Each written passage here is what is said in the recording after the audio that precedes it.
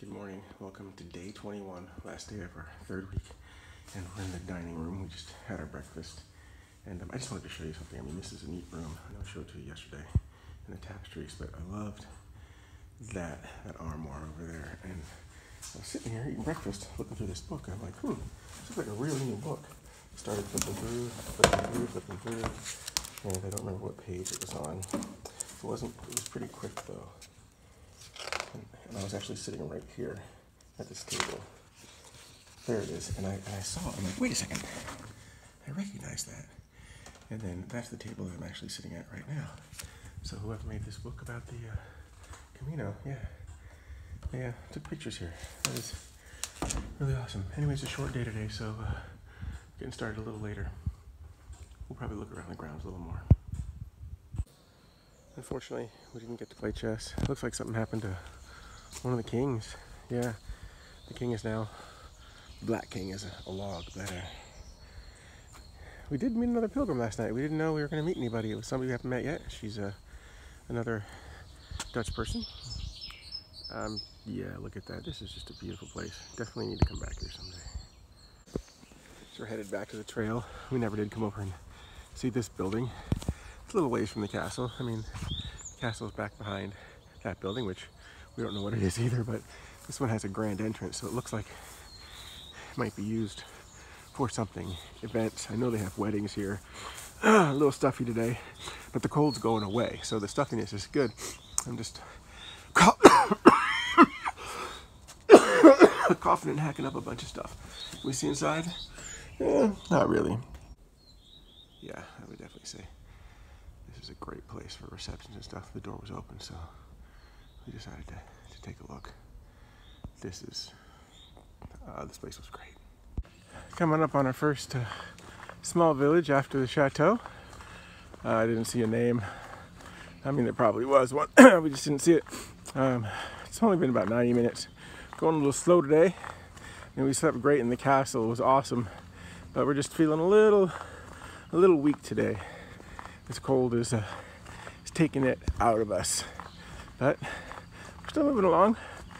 We're not going very far. We only probably have about 19 kilometers to go from now. So that's only about 4.5 hours walking.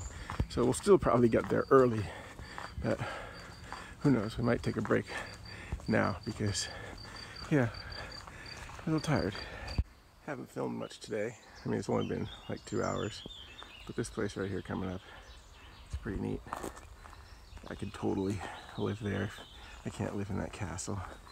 It's pretty spectacular. I'm gonna get a picture of that. Oh yeah, for sure.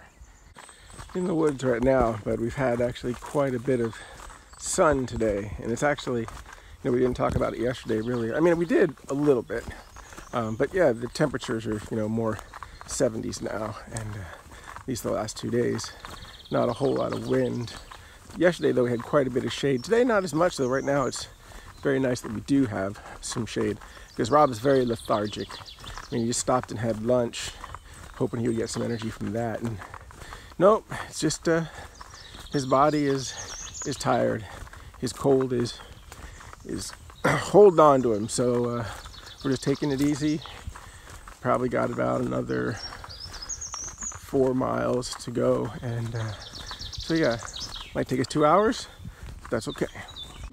Unfortunately, I don't remember the name of this village that I just walked into.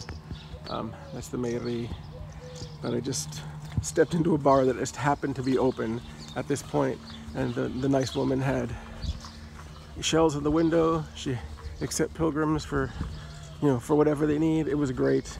I met a nice Dutch gentleman. I think I said that anyway. Who spoke a lot of English. I'm still dead. I have no energy whatsoever. But it was a very nice respite before the last 2 miles or so to our stop. And we should be getting there about right on time. And then she walked me to the street and said, go this way and follow the bike path. It'll follow along the river. It'll be a very small way, and it'll take you right to Mussidan, which is where we're going. Oops, somebody got the TV on really loud. Not snowing, but there is a lot of pollen in the air. Woo! Look at all this. I don't even know what kind of trees those come from, but it is all over the place. Oh, looks like we're gonna make it. That's our town over there, Mussidan. We've been following this bike path for a while. It's been on-road, off-road. I guess it's a car path now too, because here comes a car. Wow, what timing, Rob. Impeccable. Only got about a kilometer to go. Oh, he's turning off. But yeah, actually the kind Dutch gentleman who lives in Marburg, Germany, and St. Louis, something de Lille, France. He has 2 houses. Offered to give me a ride to Mussidan. And you know, about an hour or 2 ago, when I just couldn't move at all, I probably would have taken him up on it. Because yeah, I still have no energy, but I can see the end in sight. I thanked him very much, and we're there. And as we head into Mussidan, there's something there about Great Britain. I don't know what that means, but the Dutchman and I did speak of, there are many English people that live in this part of France. And I've met quite a few, actually. The guy that owned the bar that put ice in his milk, who made me an English breakfast. The lovely couple that owned La Ferme, Le Moulin Mou. And there's actually been quite a few. This is a British area of France.